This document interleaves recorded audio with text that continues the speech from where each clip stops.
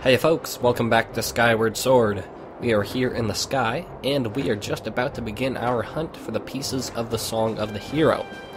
Now I put up a poll on my Facebook page to decide the order in which we would chase the parts of the song, and Faron won by a very wide margin. So, our first stop will be the Faron province.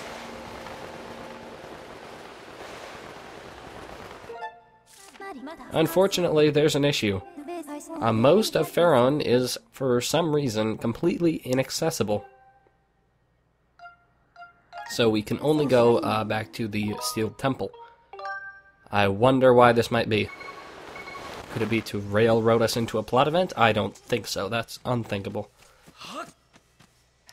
But anyway, as you can see, the gate is closed. And for whatever reason, we can't go down to those bird statues.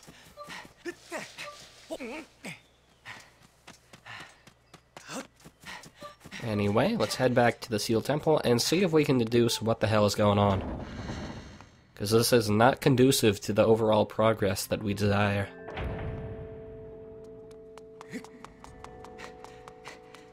Granny, give me the scoop.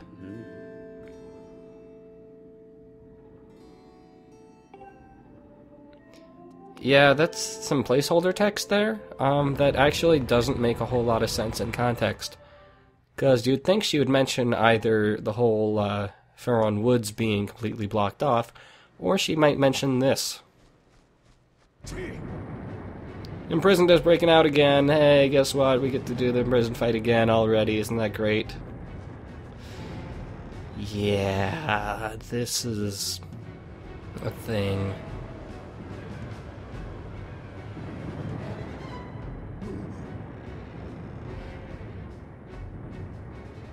Yeah, Groose, I get it. I can go get it. Don't worry, we've done this many times before.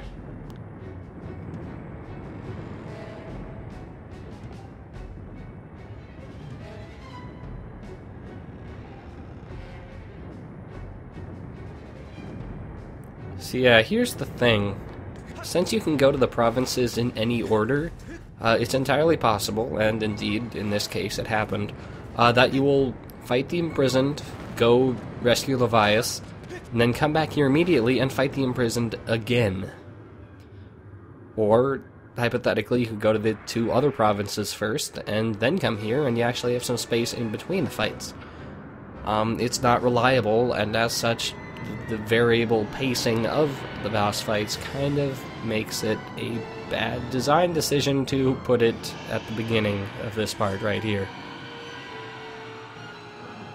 This plot event should probably be independent of the song hunt, rather than a vital part of it. I mean, it's not even related to the song hunt. It's just the plot event is tied to your beginning the song hunt.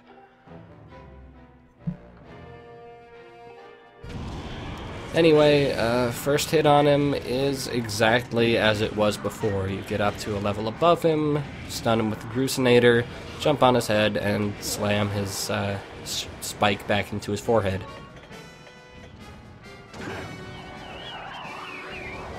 Really, it's nothing new. I guess it's just to make sure that you remember what you're doing, I guess.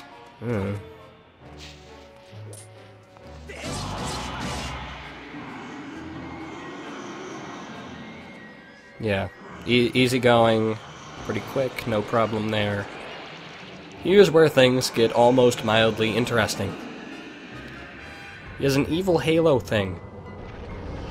Heck if I know, but it lets him fly. This makes sense. Bruce, that bomb is upside down. You might want to fix that. Anyway, you don't actually want to chase him up there because hitting him with the Grucinator will cause his halo to disappear and force him to tumble all the way back down to the bottom of the pit. So the closer you are to the bottom, the more time you'll have to get up to him. Or get down to him, rather. Yes, thank you, Groose, our Lord and Savior. Anyway, this hit is almost interesting because, oh my goodness, his forehead is pointing down now. What are we going to do? we have to slash upwards to put the spike in. Oh my goodness. Oh my gracious.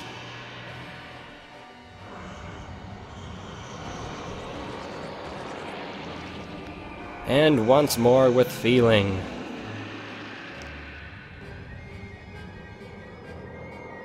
But what's this? His bombs are blocked off. If only he could, I don't know, go around that rubble or climb over it or something, I don't know. But anyway, now we gotta get up to the top and assist him. And unfortunately, since the imprisoned is right in the middle of the pit there, he's blocking off the vent that would normally allow you to get blown all the way up. So you gotta take the somewhat slow route.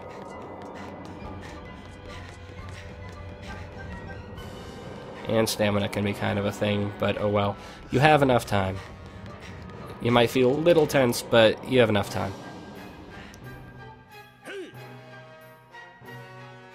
You might notice the music got a little more dire once you got close to the temple. It's a nice little design choice, although very rarely will you actually hear it. Anyway, now we need to be launched out of the Grusinator. It's a very good idea to get at least a somewhat backward angle, so that you have more leniency. You don't want to go flying over his head and to the other side. But overall, as long as you're patient and precise, things will be pretty simple here. Probably the easiest of the imprisoned fights, honestly. And I suppose you can be happy this is the last time we have to go through all that schlup and shebang and all that, basically. Just it's over. Thank goodness. I'm very glad.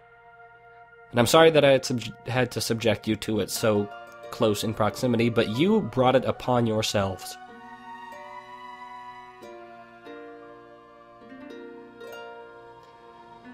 Anyway, that is taken care of. Just got to go all the way back to the bottom. And then do the whole ceiling thing again. Except we're already at the bottom because we fell off. Isn't that convenient?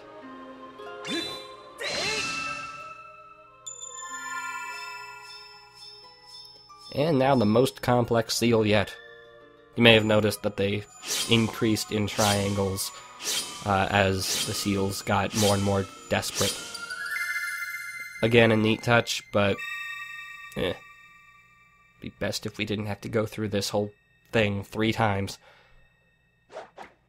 I mean, it's not a bad idea for a fight, and the idea of having a consistent villain that reappears and that you don't have the power to completely stop, only seal, that's an idea that can be done fairly well, but to do that, you kind of need to have the villain be somewhat threatening.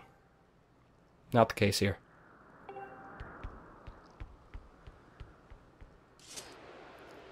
Anyway, that takes care of the imprisoned for the last time. Thank fucking God. Now all we gotta do is head back to the sealed temple and ask Granny what the heck's going on with the Faron Woods. Why can't we access them?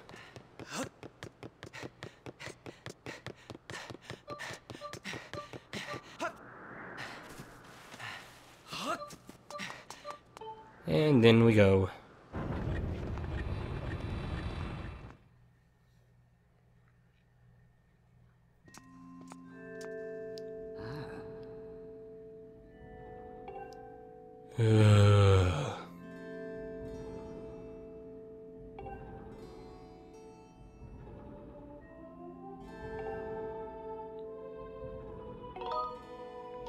So yeah, here's the thing. She's like asking us these questions, whereas our previous conversation with her before we went and stopped the imprisoned was as if she already knew all that.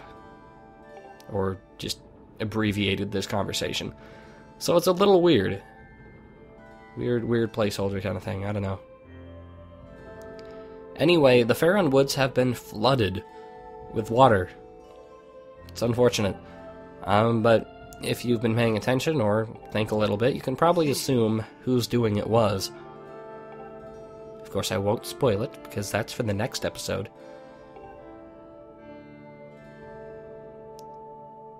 But yeah, in order to get in, we will need to hitch a ride with Groose. Because Groose is cool like that. And I somewhat apologize for having this episode rather short and just a boss fight that we've done several times before. But next episode will be significantly longer and hopefully more interesting. And I don't want a 40-minute update. That would be kind of a schlep. And I kind of want to quarantine this boss fight in case you want to just skip over it. Which you know because I told you that after we already watched the fight. Anyway, just to have something interesting, here's bird catching. Yep, gotta sneak up on him and catch him. It's easier said than done, especially those bluebirds. They give you very special rare feathers, and they are a butt to catch.